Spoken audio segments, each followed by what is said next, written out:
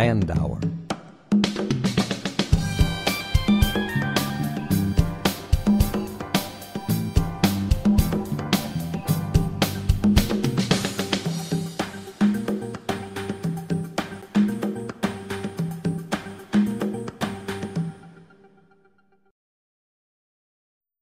Before beginning, unplug the USB cable. Turn off the power and unplug the power cord.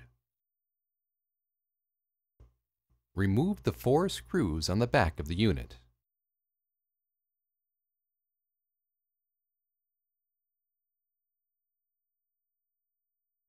Remove the cover by pulling back, then lifting up off of the microStar.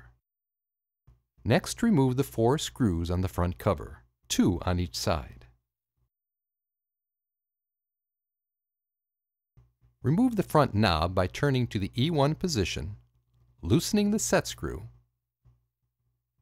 turning back to the HP position and removing the knob. Open the drawer, then slowly remove the front cover.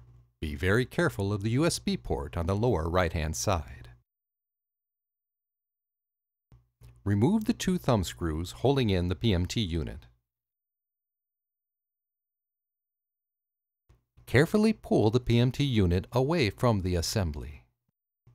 If a decimeter slide had jammed in the microStar, it has probably now fallen to the bottom of the unit during the PMT disassembly. If the carrier plate needs to be replaced, hold in the white locking mechanism and slide the plate in the bottom of the block. Make sure the plate locks into place. Replace the PMT and secure with the thumb screws. Only tighten the screws by hand.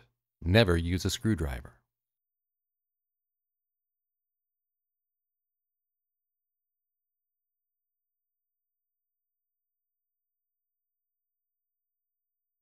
Replace the front cover, and again be very careful of the USB port on the lower right-hand side.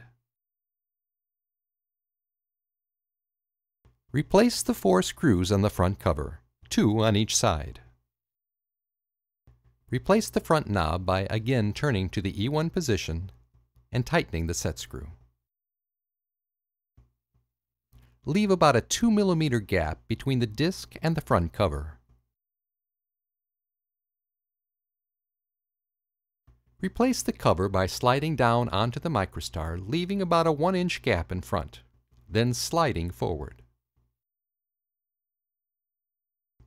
Finally, replace the 4 screws on the back of the unit.